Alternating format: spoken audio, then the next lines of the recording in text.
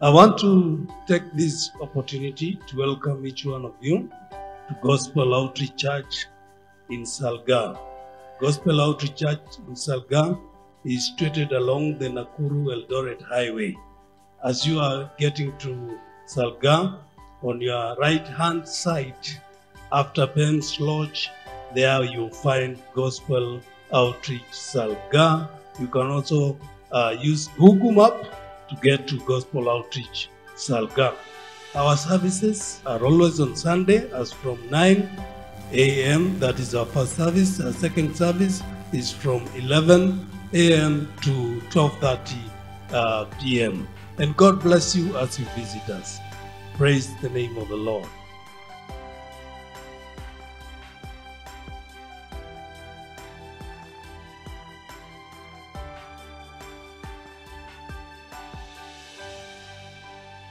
Ninapenda kuwakaribisha nyote katika ibada ya siku ya leo ambayo inawakujieni live kutoka kanisa letu la Gospel Outreach Salgaa.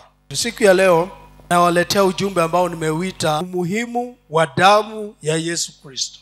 Bwana asifiwe sana. Haleluya.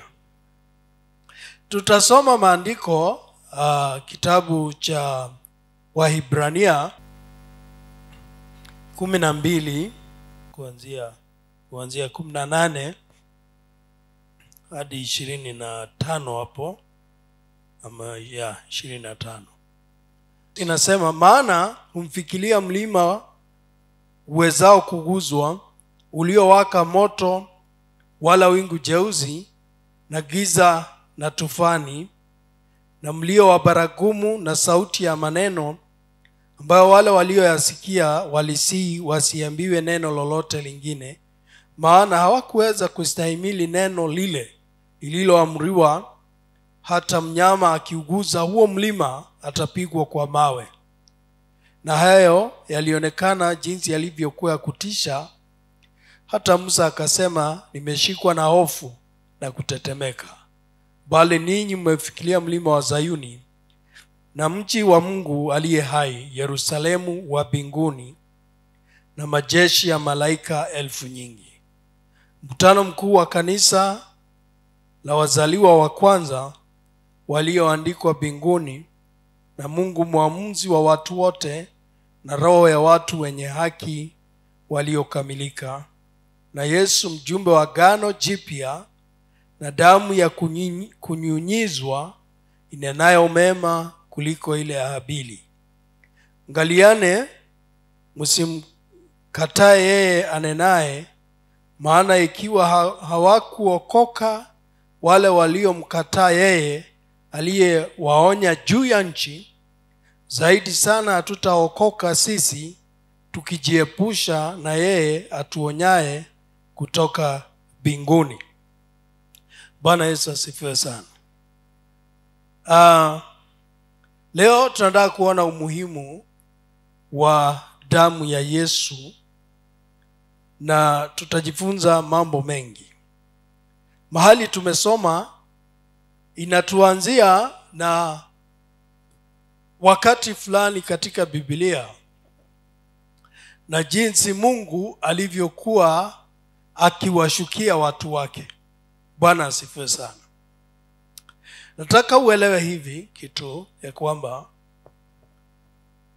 katika safari hii ya Waisraeli kutoka nchi ya Misri wakielekea Kanaani, na katika hii safari Mungu alimuagiza Musa kutengeneza ile hema ya makutanio.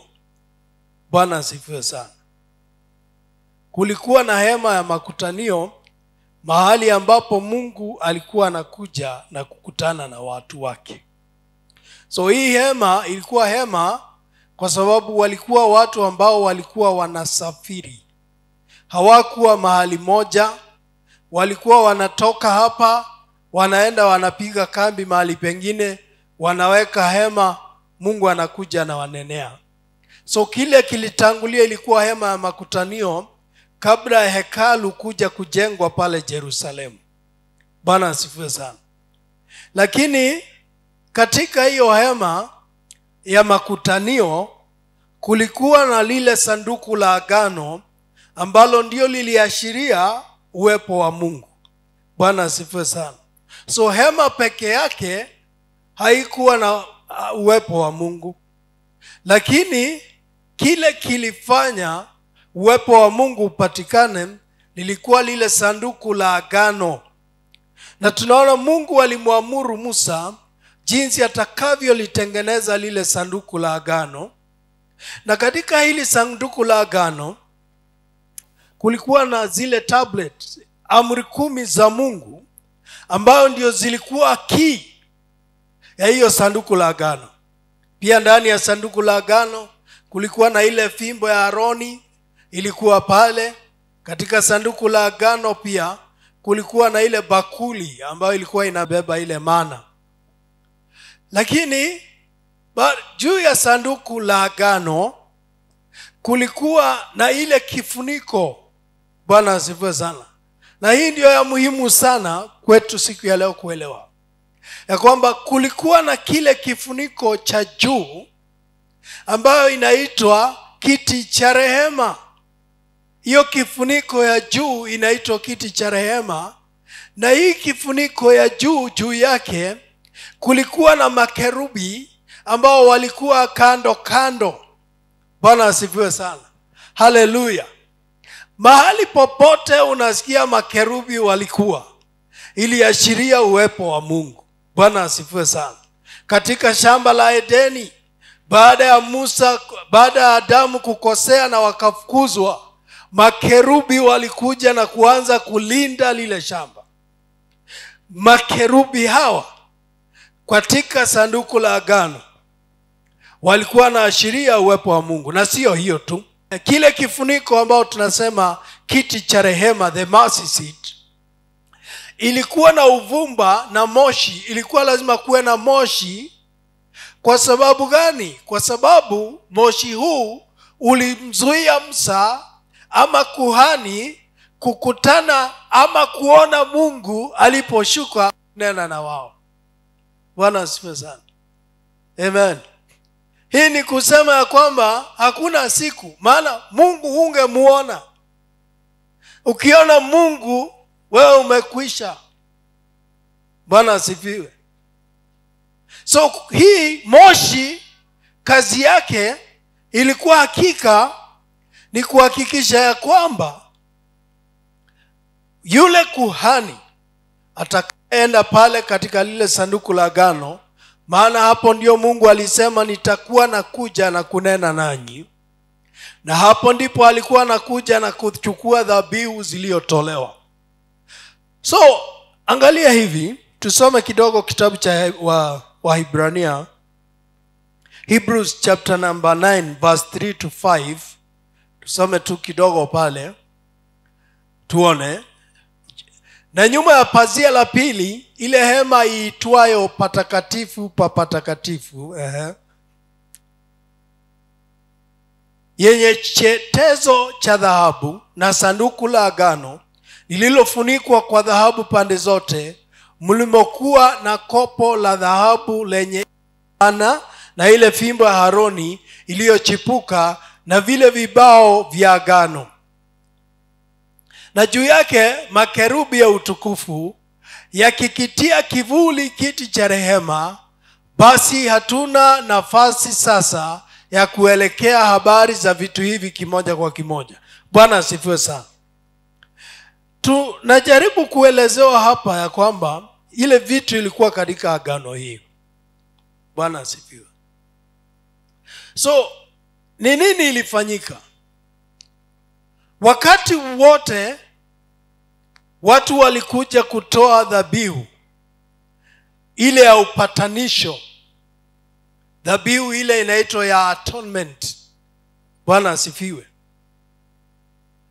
Wakati dhabihu ilitolewa, damu ya hiyo dhabihu ilikuja ikanyunyuziwa juu ya kiti cha rehema, the mercy seat.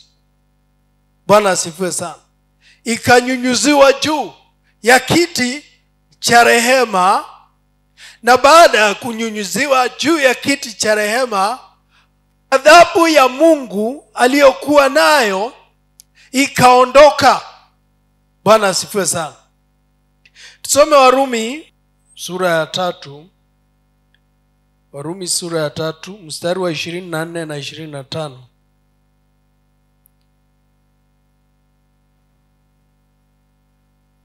Inasema, tukisoma hapo juu tunaona hukumu ya mauti ni kifo. Alafu inakuja inasema, wanahesabiwa haki bure kwa neema yake kwa njia ya ukombozi ulio katika Kristo Yesu, ambaye Mungu amekwisha kumweka awe upatanisho kwa njia ya imani katika damu yake, ili aonyeshe haki yake kwa sababu ya kuziachilia katika ustahimili wa Mungu dhambi zote zilizotangulia kufanywa. Bwana asifiwe sana. Sasa damu hii iliponyunyizwa pale, iliondoa ghadhabu ya Mungu kwetu na kwa watu. Bwana asifiwe sana.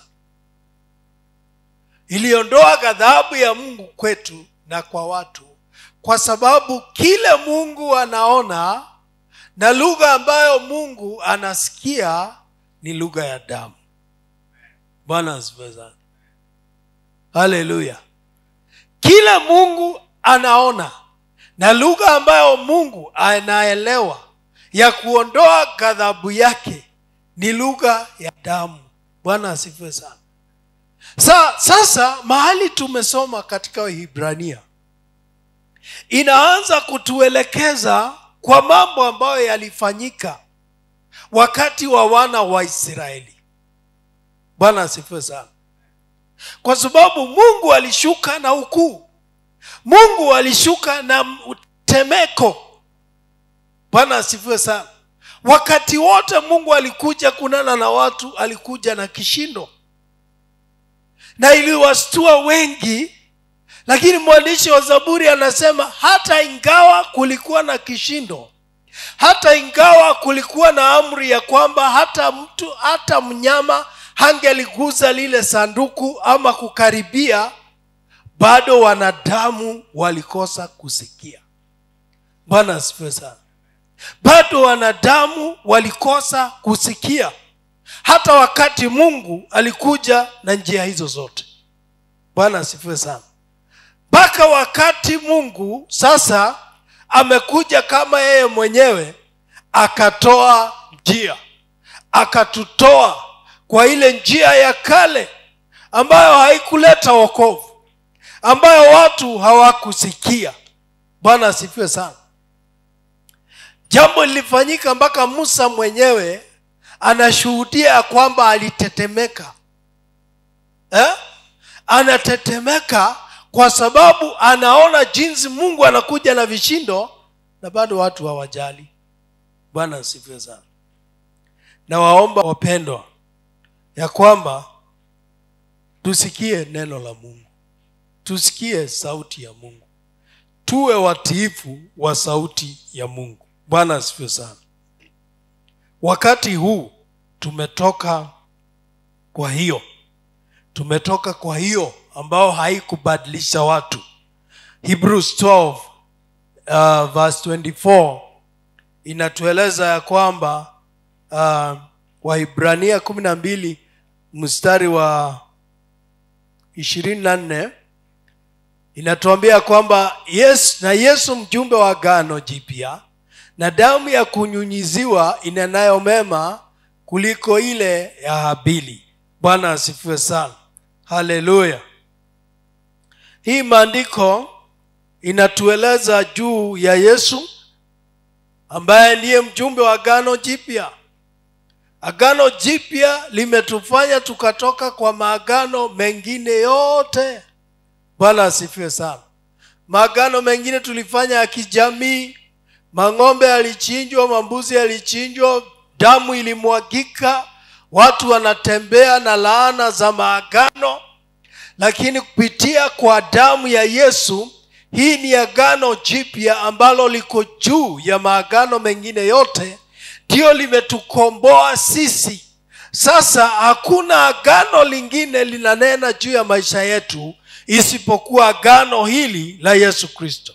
Bwana asifiwe sana. Haleluya. Na hili agano, wapendwa, nataka ujue ni agano ambalo liko hai hata siku hii ya leo. Ni agano ambalo linaongea hata sasa hivi. Bwana asifiwe sana. Sikia hii. Yesu alipokufa pale msalabani, akaagikwa msalabani, damu yake ikamwagika pale msalabani. Hiyo damu ilienda juu ya madhabahu ya Mungu, ikaanguka juu ya kiti cha rehema. Na maandiko yatueleza ya kwamba kiti hiki cha rehema sasa kiko mbinguni. Bwana asifiwe sana. Hiyo ni kusema ile damu ya Yesu iliyomwagika pale msalabani iko mbinguni, bado ni mbichi, bado inatunenea. Bwana asifiwe sana. Haleluya. Hii niwaambie ya kwamba Yesu Kristo kufufuka kwake, mwili wake haukuwa na damu, maana damu yake ilikuwa katika kiti cha rehema. Kitabu cha Luka 24 mstari wa 38. Luka 24 mstari wa 38 na 39 inaongea Yesu mwenyewe akiongea na wanafunzi, akiwaambia, mbona mnafadhaika? Kwa nini mnaona shaka mioyoni mwenu? Tazameni mikono yangu na miguu yangu, ya kuwa ni mimi mwenyewe. Nishikeni muone, kwa kuwa roho haina mwili na mifupa kama mnavyoniona mimi kuwa nayo. Bwana asifiwe sana. Haleluya. Haleluya. Bwana asifiwe sana. Yesu mwenyewe alipokuwa ananena na watu hawa, akawaambia, hakuongea habari ya damu. Alisema roho sasa haina mwili wala mifupa. Bwana asifiwe sana.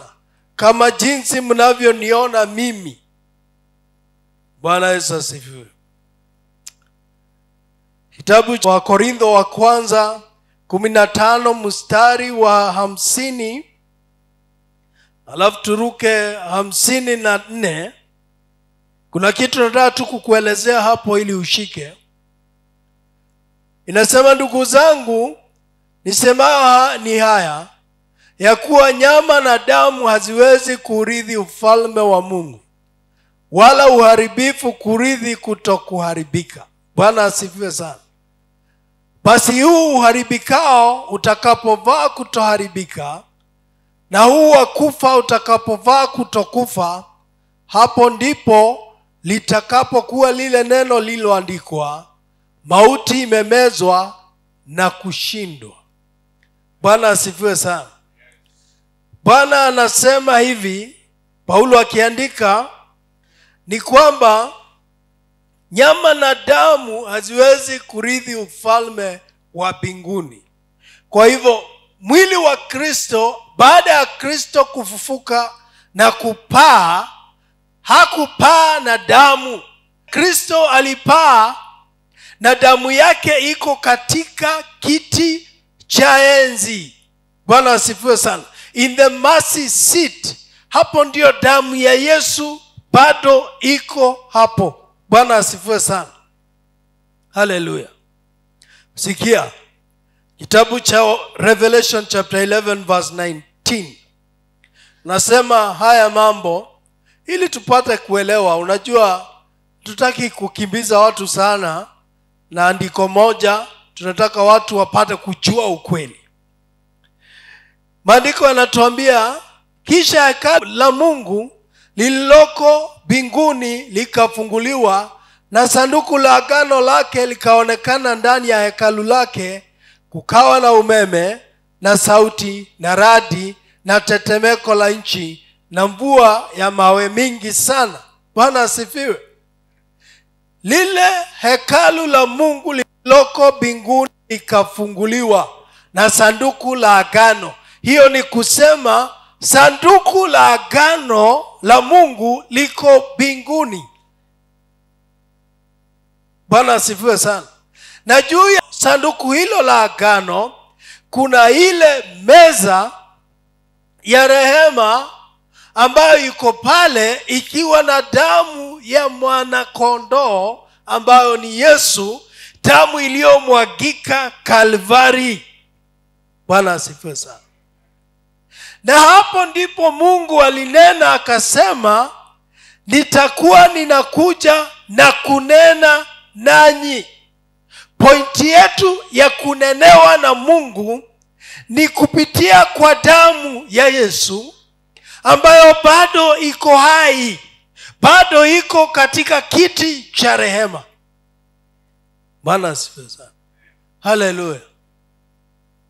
Damu ya Yesu ni ya muhimu. Wapendwa, hatuwezi kusurvive bila damu ya Yesu. Hatuwezi bila damu ya Yesu. Bwana asifiwe sana. Na hii ni ya muhimu sana wapendwa, kwa sababu wengi wetu hatujajiconnect na hili agano jipya ambao tumesoma katika Waebrania 12 mstari wa 24. Bado tuko katika lile agano la kutishwa. Bado tuko katika yale maagano ya kutishwa. Bwana asifiwe sana. Maagano ambao watu wanababaishwa, ili hali kuna agano jipya. Bwana asifiwe sana. Watu wametishwa, nunua hiki, fanya kile. Hiyo ni madhabahu ya kutishwa.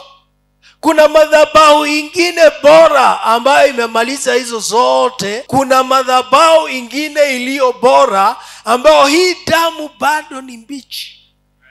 Bwana asifiwe sana. Na iko mbinguni, na mwenye hiyo damu ako mbinguni kwa ajili yako na kwa ajili yangu mimi. Ni lazima tujiconnect, tutoke kwa hiyo maagano ya kale. Bwana asifiwe sana. Wakati tulioko sasa ni wakati ambao umejaa mafundisho. Aina mafundisho, kila aina ya mafundisho. Bwana asifiwe sana. Kila mtu anatokea na fundisho lake.